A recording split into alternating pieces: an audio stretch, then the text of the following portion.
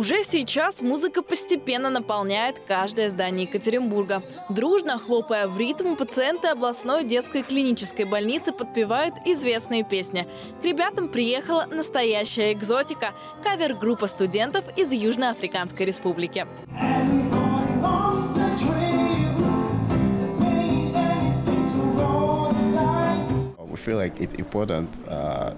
Важно выступать здесь, потому что музыка сближает и объединяет людей. Музыка помогает людям забывать свои неприятности, свои печали и проблемы, почувствовать любовь.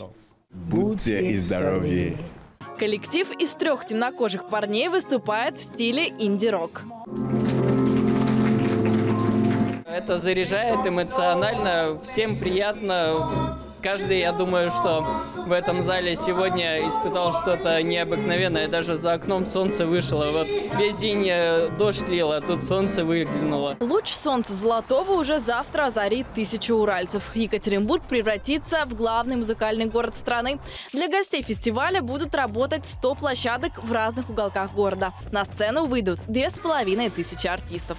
Областное телевидение, как всегда, будет вещать для вас. Сейчас подготовка идет полным ходом. Если вы решите в Ночь музыки остаться дома, то не переживайте, вы ничего не пропустите. Мы уже устанавливаем более 10 мобильных передвижных станций по всему Екатеринбургу. Уже менее чем через 24 часа вот на этих экранах появятся картинки с множества ПТС-ок, установленных в Екатеринбурге, где будут проходить концерты.